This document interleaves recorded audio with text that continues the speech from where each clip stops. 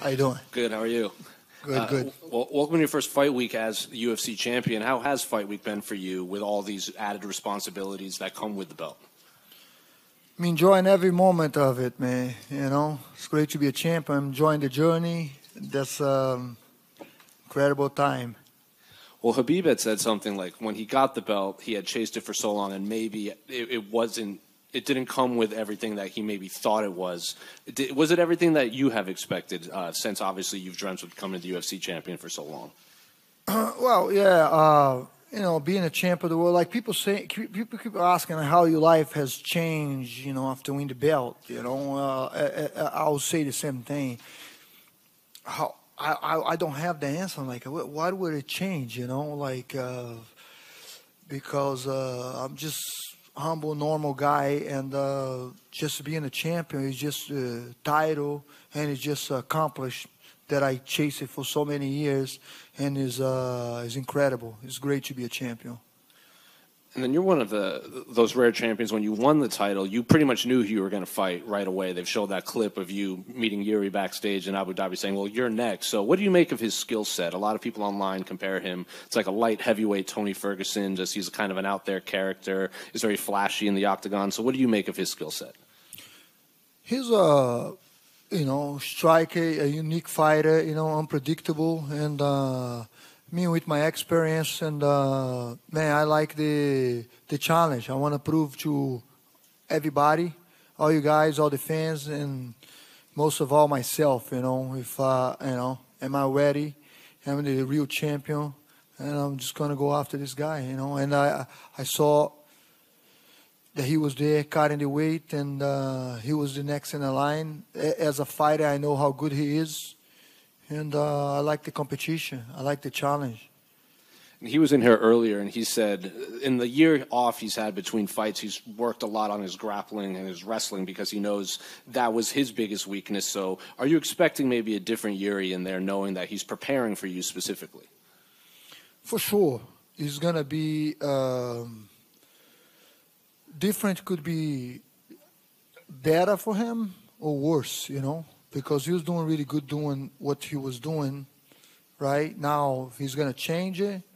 Who knows if he's going to change it? I'm prepared for that Jiri. I'm prepared for the Jiri that I saw, what he's going to do. Trying for takedown, or we don't know. Like I say, he's unpredictable, and I'm unpredictable because when I'm going for takedown, but you start defending those takedown, those hands start hitting you, like happened with Blachowicz. Got him with the left hook, and then he started, oh shit, what's going on now? You know what I mean?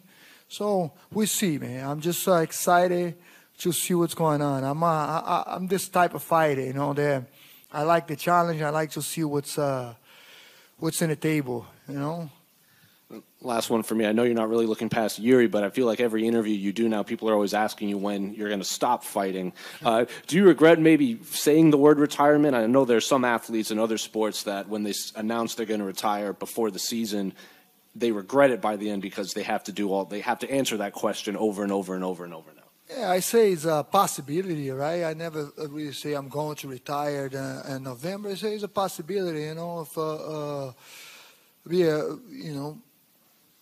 a great thing, 43 years old in New York. But, man, he's not regretting because I never say for sure. And it doesn't matter, like, what you want to now, it could change it, could change it. Who knows, after this fight or after the next fight. Who knows how long I'm going to fight, if I'm going to be fighting 45 years old like Randy Couture. I'm feeling great. I'm feeling good. I don't have any injury, like, major injury, because we all do a little bit, after 20 years in the game.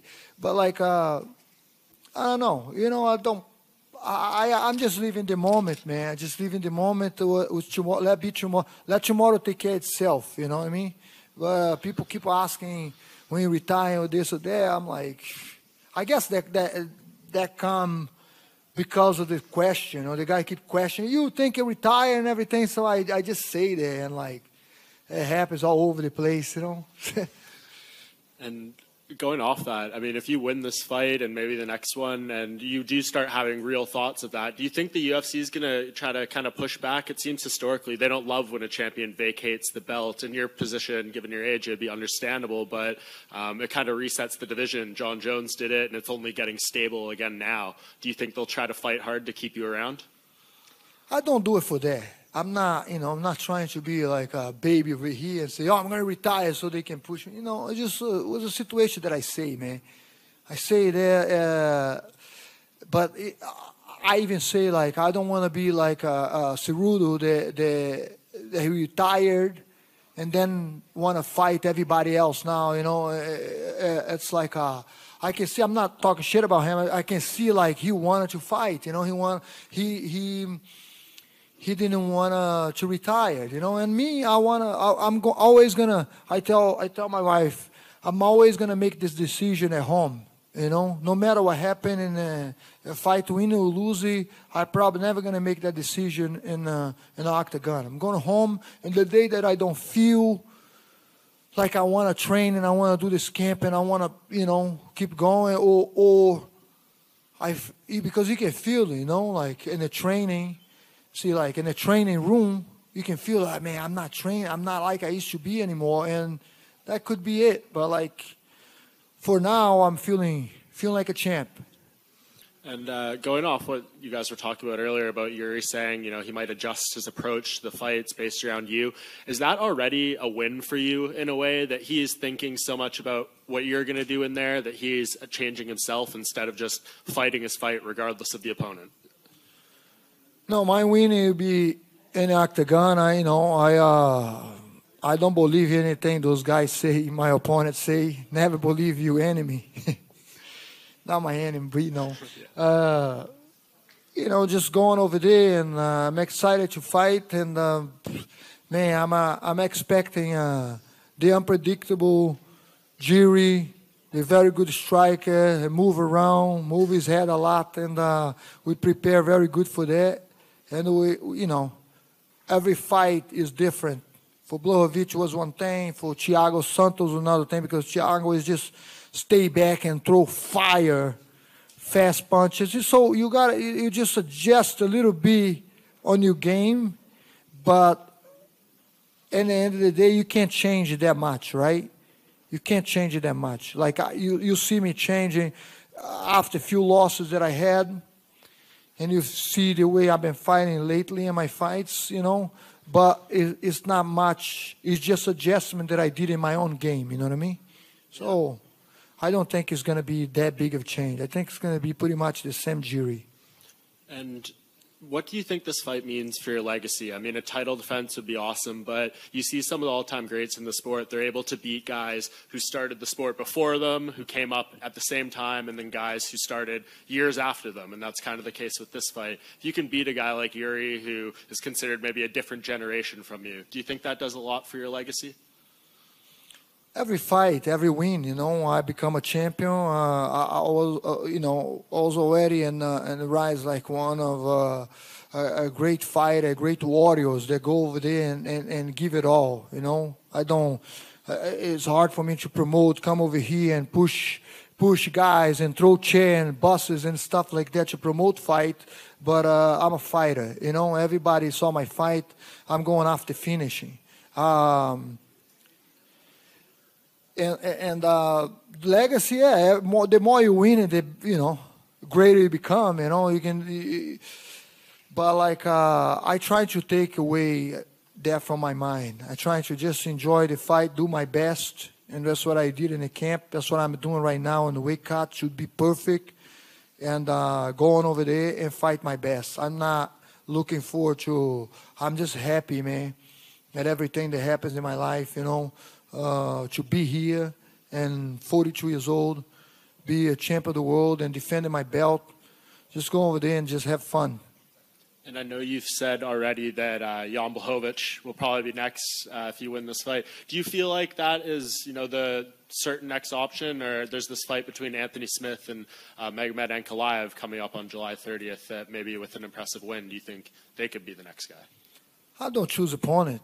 You know, you can ask Dana White, like, when did I say anything about opponent? Whoever, that's not my job. You know, I keep saying that. So when you start doing that, you got too much on your plate. You know, now I want to manage fight, you know, and do all that. For me, I'm a fighter. But like I say to Jiri over there, right after the fight, I say, you next, me, you next. But, you know, if the UFC come up with some other guy, I will say, yes, let's go. And I say Blachowicz because Racket was, you know, talking. He was even talking shit to Jiri, saying, you know, he should be the next in the line. And if he beat Blachowicz, for sure he was going to be the next in the line. And Blachowicz was the number 2, right? Number 2 contender, and he won that fight. And you know, that's a common. That's what I say. As a common sense, like you win, you're going to be the next in line. But it's not my job. Whatever the boss say, man, I'm here. Hey, let's go. Let's do it. You fought almost 3 different decades, 20 years career, and 42 years old, the oldest UFC champion of the world. So, would you give some advice to young fighters back home? Would you give them some advice to inspire them? My advice is to enjoy the journey, man. Don't take it too serious, you know, because when you start thinking too much about, you know, guys just ask over here about your legacy, about the title, and about all that. That's like it's a lot in your mind. Just go over there and do your very best every day in training, and enjoy, man. If you don't like to do this, go find something else. But if you like to do this, just enjoy the moment, you know, and go over there and you know, UFC is like I think Dana is a big part of this, but UFC is like it's so different than boxing, you know, because you see like Gilbert Durinho, he lost that fight, and that was like a winning for him. That was a big win for him. He become like so.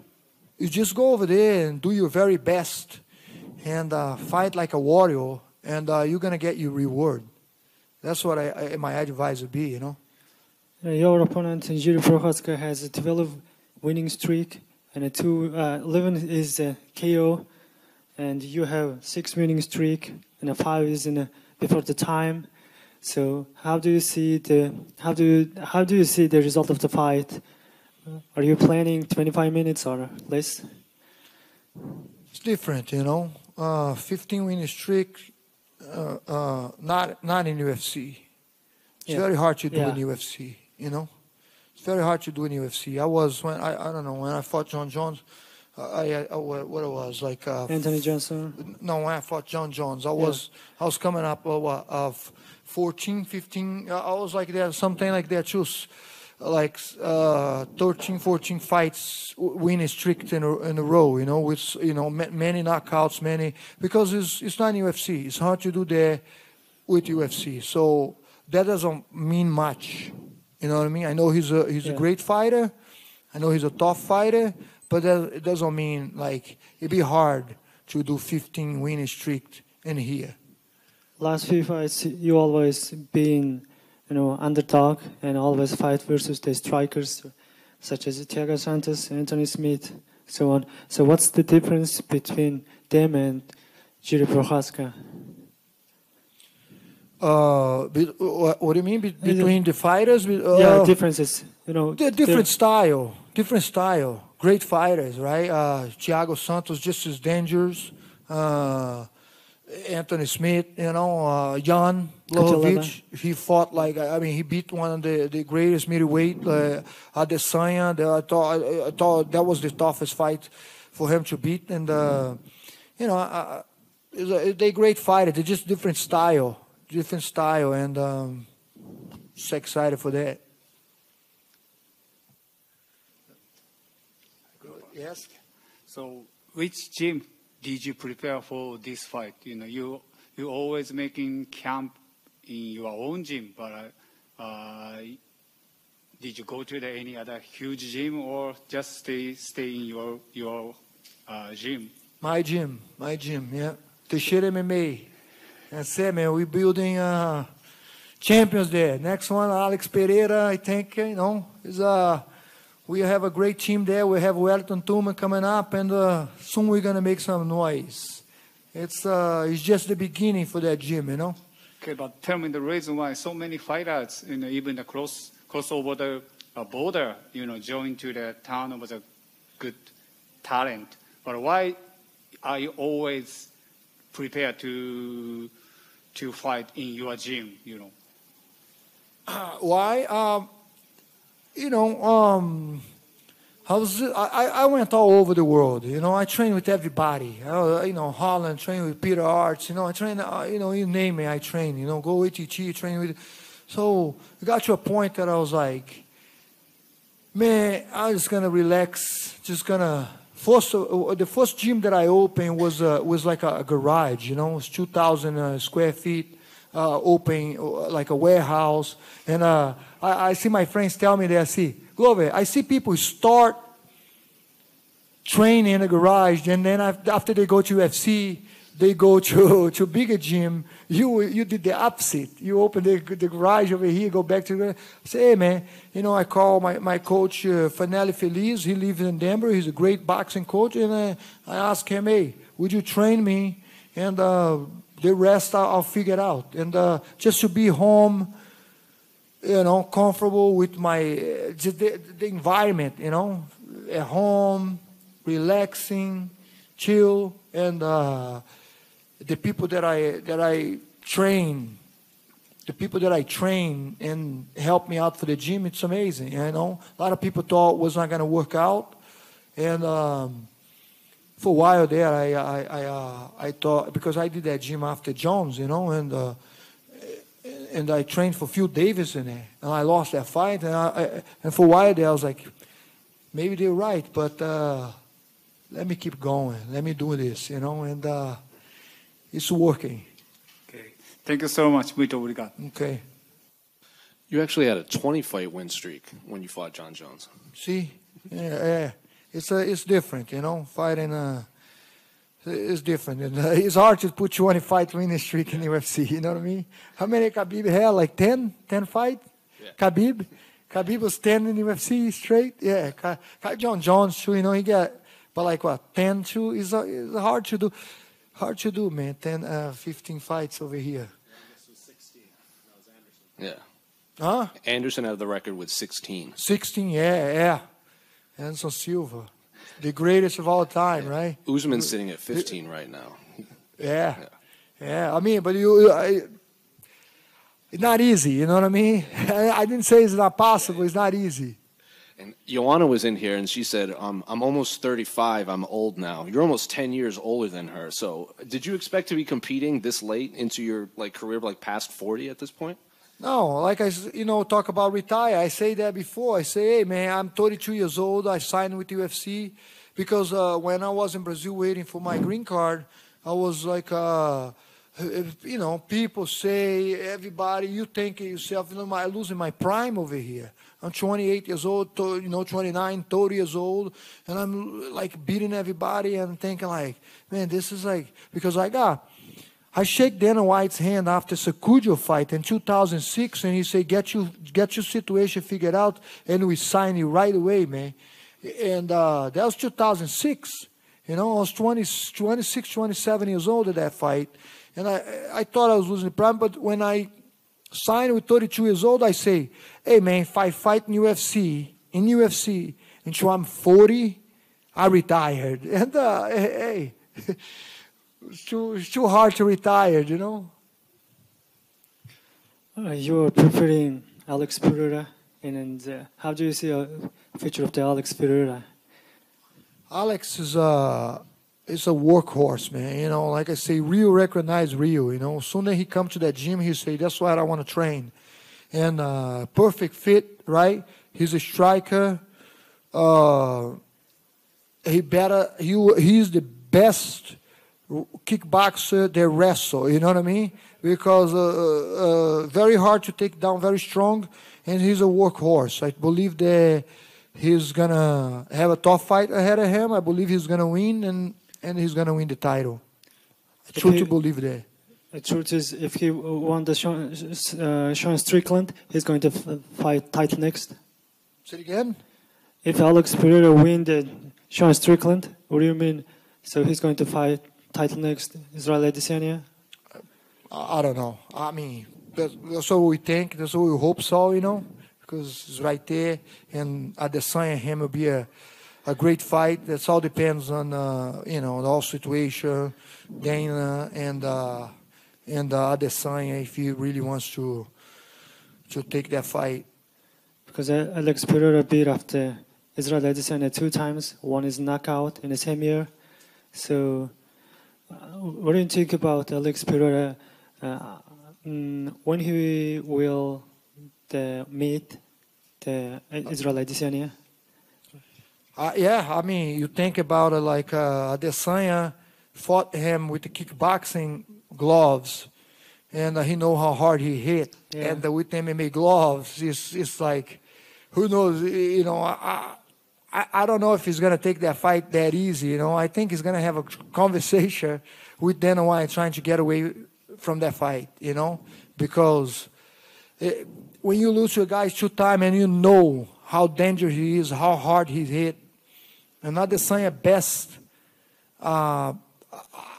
I mean, looking at Adesanya against Blachowicz, his best chance to beat Alex is stand-up, you know, and he already lost 2 times, so it's going to be tough for him to fight Alex. Yeah, Alex Pereira, Israel Adesanya almost cleared of the middleweight division, so I think only man stayed in there, and Alex Pereira might be winner of the Sean Strickland, 1 more fight, and after that he should meet Israel Adesanya. So what do you think about it?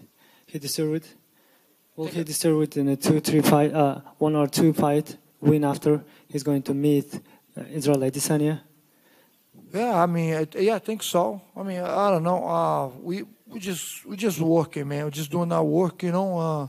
He beat in Strickland, and hopefully he fight with Adesanya. If now we got another one, you know. It's not like we see. We're not worried about it too much.